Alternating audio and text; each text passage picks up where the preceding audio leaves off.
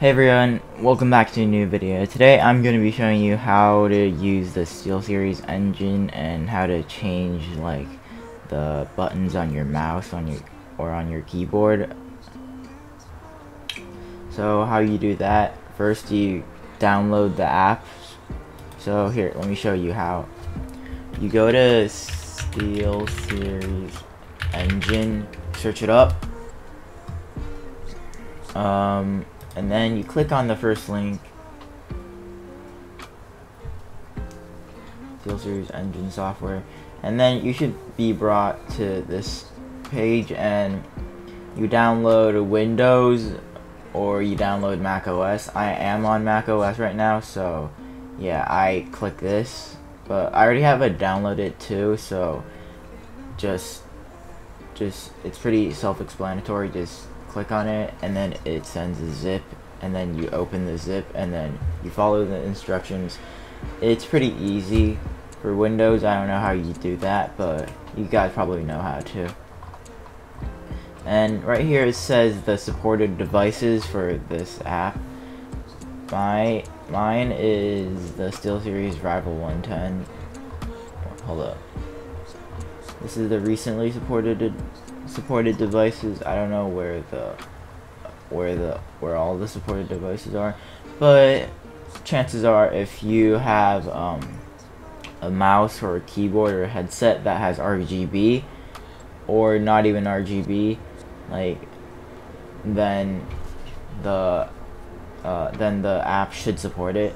So yeah, most of the stuff that are newer should be supported with this. So yeah, you go ahead and download that. Let me just close out of this now. You go ahead and open it up. Let me just search up where it is. So SteelSeries Engine 3. I don't know, like it's just gonna say SteelSeries Engine. It could be 4 or something. I don't know. But hold up. We close this. My Rival 110 says it's not connected. So if this ever happens to you, you just unplug it and plug it back in. Like so. And then now it's connected. So we click on that. This is the only thing, the SteelSeries, that I have. You should have more like items to choose from if you're using something else other than SteelSeries, but let's just go ahead and click on that.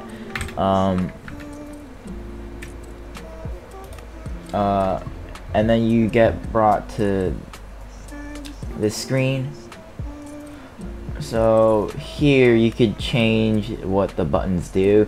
So for example, I have these two buttons doing different macros, copy and paste, and Control B, which is cut on DaVinci Resolve.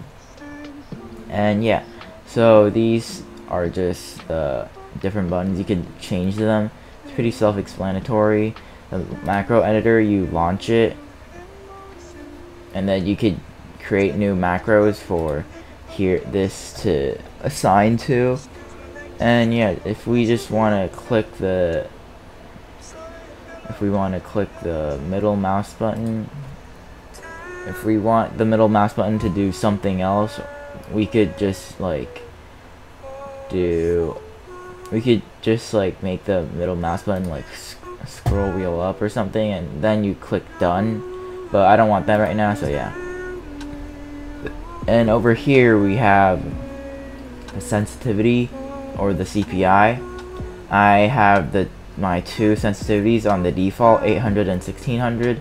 I use 1600. 800 is a lot slower. I use 1600 CPI and I like it, but 800 CPI is another option, and I don't really mess with that a lot.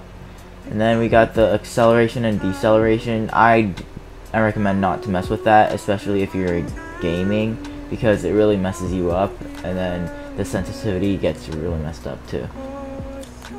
Polling, angle snapping, I don't know what that is. Don't mess with that either. The polling rate is, I don't know what that is, but just leave it on default. Like leave all these on default. I don't recommend messing with them. And then here we have the LED. if you have a keyboard or anything, it would be different, but I only have a mouse, and here is the here you click on that, you get a different effects. Steady, you could choose different colors for steady. Color shift is just fading, and like multicolor breathe, it breathes.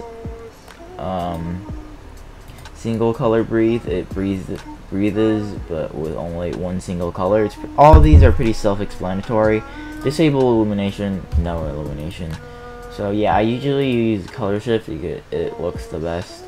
I recommend that too. And yeah, so after you're done, click on save, and then we're gonna check out the library. Here this is Prism Sync, and this is something else that's really cool, since you could change the colors even more. So I only have the mouse connected. I only have the mouse, turn it on. Now you could choose different effects and stuff. Idle, reactive, you know. All these are pretty self-explanatory.